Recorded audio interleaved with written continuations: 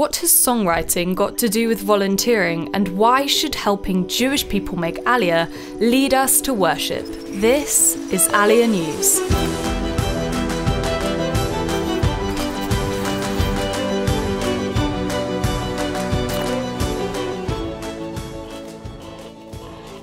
Last summer, during our Shavuot Outreach initiative, many volunteers travelled around Europe sharing about Aliyah. One of the groups spent some of their time in a small coastal village in Denmark. Sarah explains how this led them to write a worship song, which God continues to use to touch the hearts of specific individuals.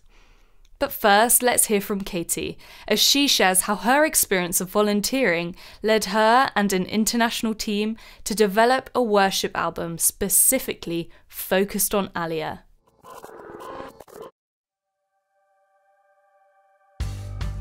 Hi, my name's Katie and I am part of the team that has put together the Promise Worship Album, Ebenezer's first ever worship album, and it is solely dedicated to songs of intercession and worship that are focused on Israel and the Aliyah.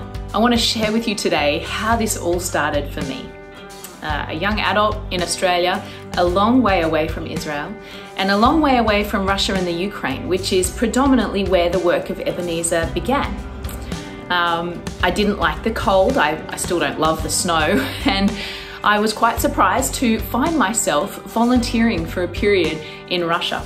And for me, this journey started back in 2010. I had an opportunity to go with some young people and discover what this fishing was all about, where teams from Ebenezer would go into the Jewish communities and would share about the possibility to move back to Israel.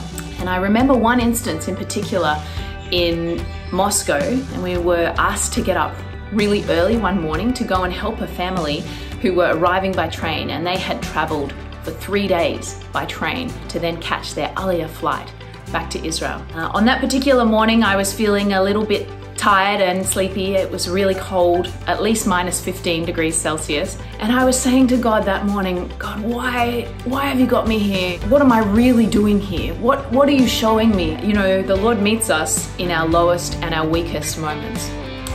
And the train pulled in to the platform. The translator who was with us said, come, here's the family.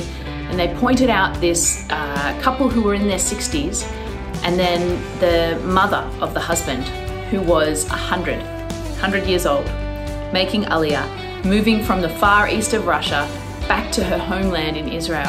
And as I looked at this elderly lady, my sister and I realized that she wouldn't be able to get out of the carriage on her own.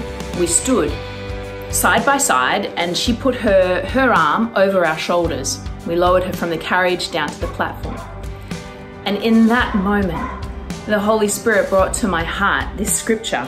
Thus says the Lord God, behold, I will lift up my hands to the nations and set up a banner to the people, and they will bring your sons in their arms and your daughters will be carried on their shoulders. That's from Isaiah, written thousands of years ago. And I realized in this moment I was touching prophecy coming to life in my day. So as the years passed, my heart for worship and intercession began to grow. And I could see how key prayer was in the ministry of Ebenezer. There was a team of us who did the worship for the international conference in Jerusalem a few years ago. We realized there was no real worship specifically around the Aliyah, with scriptures from Isaiah and Jeremiah brought into song. So our heart for the Promise Project was to bring worship that would help in these prayer groups to bring the focus onto the Lord and to give Him glory for the work that He's doing in Zion today.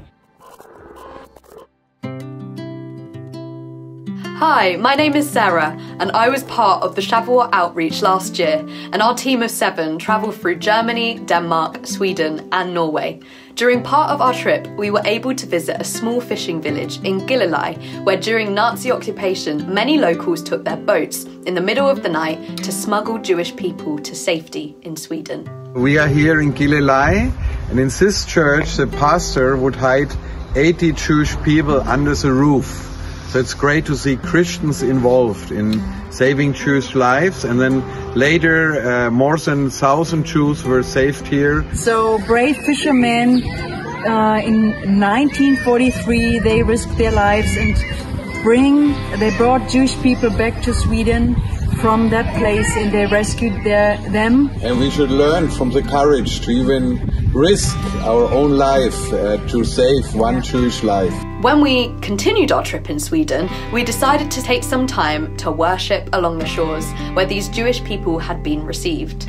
And as we were standing in these distant coastlands, many miles away from Israel, we read the scripture in Jeremiah 31, which says, "Hear the word of the Lord, you nations. Proclaim it in the distant coastlands. He who scattered Israel will gather them and will watch over his flock like a shepherd." As we began to sing these promises, a song was formed.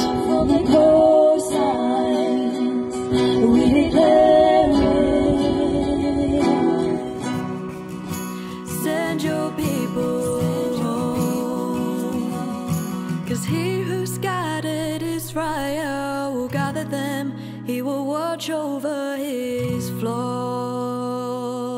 Some weeks later, as Johannes played the lyric video during a meeting in France, he met a lady who God was speaking to in a very special way. One evening I was speaking, and because we did not have so much time, I was not sure, should I show the song or not? So last minute I decided to show the song. And then when I showed it, she almost started to cry. And then she shares her story. She was in summer exactly at this place. When she was there, she meets a Jew who was fleeing from Ukraine. And he starts to speak with her about Israel. So she started to get interest in Israel. You know, she sits in the meeting and sees this spot. Sometimes God does things you don't understand, why you do it or why you go to a place, you know. And so I just want to encourage you. You know, the Lord could do it without us. He doesn't need us, but he chooses to let us join with him.